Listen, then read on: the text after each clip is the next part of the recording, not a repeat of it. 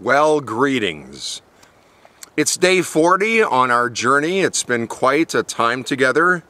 For me, it's been a remarkable journey these last 40 days on this transformative personal journey through Lent.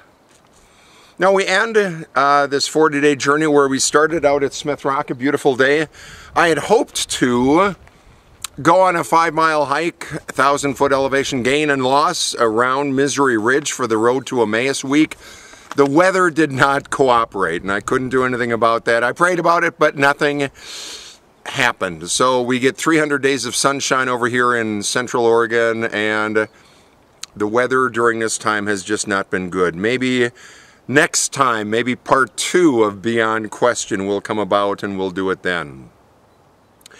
Our final question is the one of Jesus, have you believed because you have not seen me? And then he says, blessed are those who have not seen and yet come to believe. And as I say in the devotion, how awesome, how amazing is it that we who have not seen have yet come to believe.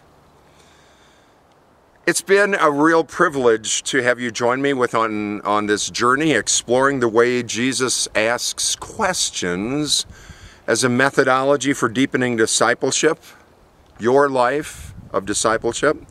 I encourage you to keep that passion, to develop it, to nourish that passion for asking yourself empowering questions in order to receive from your brain, from your heart, empowered answers, to just keep close to Jesus, clinging to God with both hands, as we've talked about, especially when you think God is so far away and maybe forsaken you, and then your eyes are opened and you realize that, you know, Jesus has been there walking with you every step of the way, even those dark days that we all go through. Just keep believing and you will see.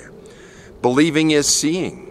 Believing is seeing, and may God bless you on that journey to believing, to seeing, and to living beyond question. Each day during these weeks, I've ended the time by saying, I'll see you tomorrow. Today, I'll just end by saying, I will see you again. I will see you again. God bless on your journey. Bye-bye.